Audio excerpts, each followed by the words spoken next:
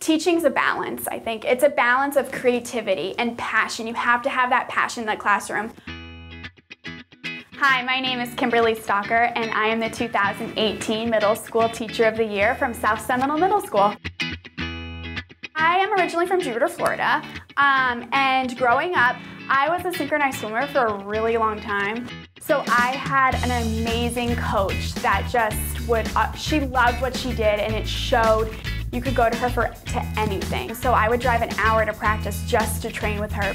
We were in Hawaii for US Opens. Our alarm didn't go off. So we were late to the meet. Like we jumped in, we didn't have time to warm up, anything like that, and we just laughed the whole entire time. And that's when I really bonded with her, because I was like, it's okay to make mistakes sometimes. You just have to laugh it off and move on with your life.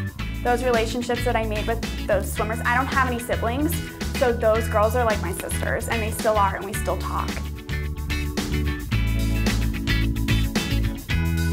I was a nutritional science major, so I was going to be a nutritionist and not going really the teacher route. And I went to Nicaragua on a medical mission trip, and I just loved talking with the kids and interacting with the kids.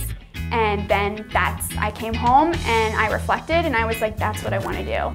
I want to teach. I want to be a teacher. Code. Orange code.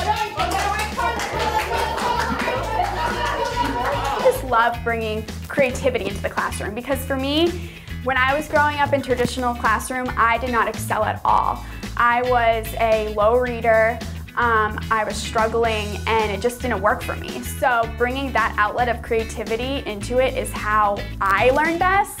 So I want to give that to my students too, and they absolutely thrive in it, thrive. I can't even put it into words what being selected as the 2018 Teacher of the Year for Seminole County. I came into this career path just loving science and loving kids and wanting them to be as energetic as I am about their future. And just to have that platform and to spread that energy and enthusiasm and love for this career, because it's a career, to thousands is unbelievable.